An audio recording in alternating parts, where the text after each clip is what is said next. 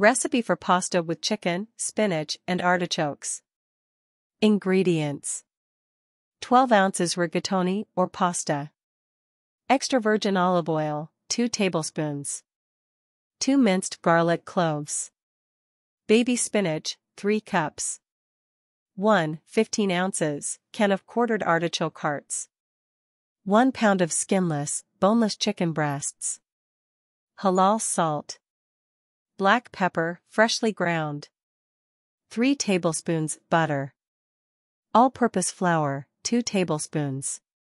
Low-sodium chicken broth, half a cup. 1/2 c. milk. Shredded mozzarella, 1 cup. Freshly grated Parmesan, plus more for decoration, 1/4 cup. Directions: rigatoni should be cooked until al dente in a big saucepan of salted, boiling water. Reserve 1 cup of pasta water and drain. Meanwhile, warm 1 tablespoon of oil in a big pan over medium heat. Add the garlic and spinach and cook for 3 minutes, or until the spinach is wilted. Artichokes are then added and transferred to a platter.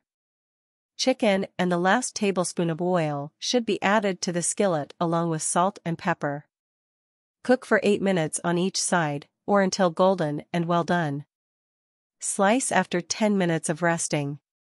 Add butter to the skillet and allow it to melt. After whisking the flour for a minute to make it golden, add the broth, milk, mozzarella, and Parmesan. Add salt and pepper to taste.